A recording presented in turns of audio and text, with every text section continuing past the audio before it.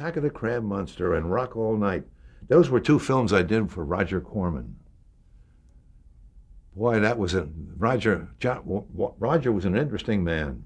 He was making movies for $50,000, 60,000, 100,000 at the most. Jack Nicholson, everybody worked with Roger Corman. And Roger Corman, he had a crew of maybe 8 guys. And those guys, each one of those guys did 8 jobs, you know?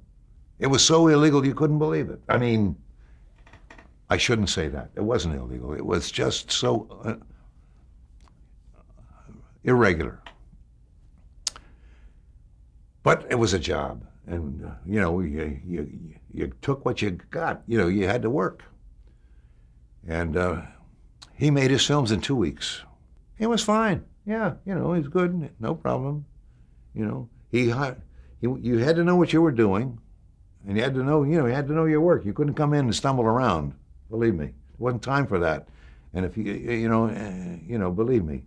Roger was smart in a way, too. Roger knew who was doing what and who could handle this work. Anyway, so anyway, those were interesting. I was happy to have those jobs at the time. I think I got $600 a week for 2 weeks. And boy, that was okay.